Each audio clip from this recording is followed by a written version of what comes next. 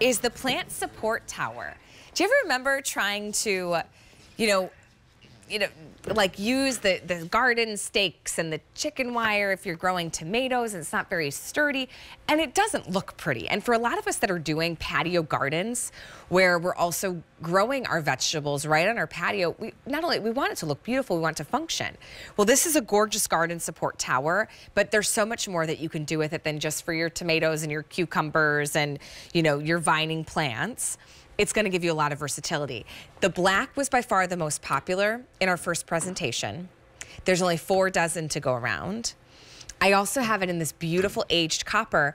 Keep in mind, with Linda's collection, if you're picking up on any of the copper or any of the galvanized metal, it all coordinates. Now, in the copper, under 20 to go around. In the galvanized, that's another really great choice. 100 to go around. 20 inches in height is just about 3 pounds, so you've got sturdy. And then the diameter is about 12¼ inches on this one. So M72407. So Linda, what inspired this? And then how else can we use it in our garden?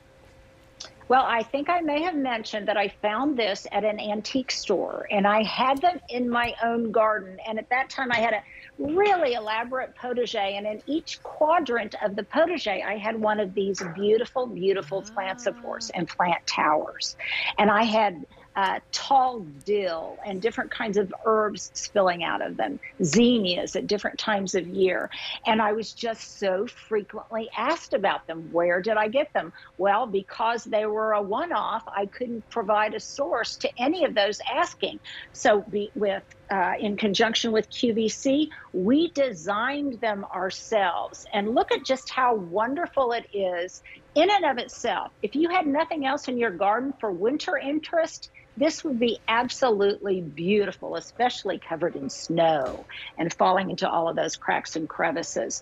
But also, I've got one of these right by my door in my hat rack, and I can put in a walking stick. I can hang my umbrella on it, and it is just so practical. You could also put this right outside your door, and you could prop your long head shears or something like that in it. But as I was saying earlier, how I'm using them increasingly in my own house, and that as small side tables. So if you sometimes entertain outside, but not all of the time, and you want just a quick, temporary, and mobile side table, I love that. Then you just take any kind of tray. This would look great on that galvanized metal. Yeah, it would. You put any kind of tray on there, and voila, you have a lightweight table that you can then transport from one location to another, poolside, or on your back patio, or on your front porch, or by your husband's overstuffed chair. You can really use them almost anywhere. And even, as I said earlier, you know, for apartment dwellers, college students, where you need something that's just really makeshift, come and go kind of furnishings, this is just brilliant. Well, Linda, my daughter, she's 8, and she's got stuffed animals coming out of her ears. And this actually could be, and she also really desperately needs a nightstand because she's been using an alarm clock more regularly. And that's really all, a place to put her glass of water and her alarm clock. This with a tray on top, and then you know what could be filled inside? All of her little stuffies. How cute would that be? Would be absolutely adorable. Or I'm also thinking those of us that like to knit or needlepoint. Yes. You could put this next to your chair, put a basket in it. Great and then idea. You set your basket in there with all of your yarns and your threads and your needles. You don't even have to bend over to get your supplies out of the basket. Right. It's there at the ready. You could also use it as a magazine stand, a book table, just really anything where it's easy access that is elegant and stately. So in the garden, yes, it's your support tower for your vining vegetables, your tomatoes, your cucumbers, your vining plants. Perfect, right? In the ground or in a beautiful pot. But what if you put the pot right on top? And now it's a plant stand. What if you do what Linda said and you put a tray? Or you go to the craft store and you get a piece of glass or a marble board. Or I think too, I've got cutting boards Oversized coffee table books and trays. On top, now I've got a side table. Because when we entertain, we often have to rearrange furniture a little bit out on the deck and even in the living room to add for and accommodate for a few more chairs. Well, I don't have side tables there. So where is my friend gonna set her cappuccino or her glass of wine or her sparkling water, right? You now have that extra space. Right.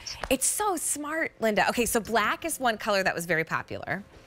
The aged copper, I actually want this one in my kitchen. My Nespresso machine has copper accents. And then one of our sweet hosts here, Pat James Dementry, one year for my birthday, she got me copper like salt and pepper shakers. So I have those sitting out. So I've kind of stepped into some copper accents. So that's really kind of fun. And then we also have the galvanized metal as well. So between the aged copper and the galvanized metal, those have a little bit of that antiquing, that distressing. The black is all solid. So if you're someone that has more, you know, maybe much more traditional or more modern or like mid-century decor, it's just solid black, right? There's no antiquing. But I really think any of them kind of morph and work with so many different decor palettes. Linda, you've got such a great eye for design. Well, we could think outside the box here, because think of the things that could corral that we use outside. Our pickleball, balls and paddles, our basketballs, the pool toys that we use. All of those could be corralled very beautifully inside these towers. And like I say, they are really sturdy. They're formidable. They're not going to topple over easily. So you could just morph them from one use into another use based on whatever it is you've got going on out in your own living areas and in your garden spaces. And that's a signature of all of the collection. Everything is a great multitasker inside and out. Yeah, it's really they're a smart design, function, and beauty. And you might find that over the years, because you will have this for years and years to come, how you're using it might change a little bit. You know, maybe the family decides to get a family pet, and this is storing all the little puppy toys, right?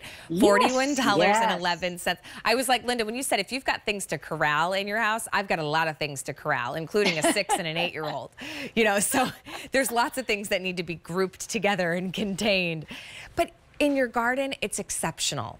In a basic, planter, and then you have this on top, it adds so much beauty and interest. But then to Linda's ideas, it could be a side table. It's extra storage. It can be, a way for you to store some of your gardening tools propped upright.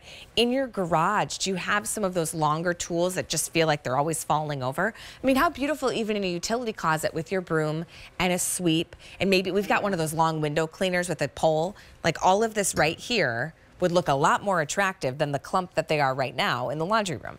This one is the galvanized. We also have the copper for our decorative plant support tower, and then the black. $41.11. Grab more than one. There's only 2 dozen left in the black, and a lot of you are picking up on more than one choice. Linda, it was so nice to spend the hour with you. It was so fun to spend it with you, Allie. Oh, I hope to do it again. Thank you so much for bringing all your design ideas to us here at QVC. You bet. Happy spring. Oh, happy spring. Thanks, Linda.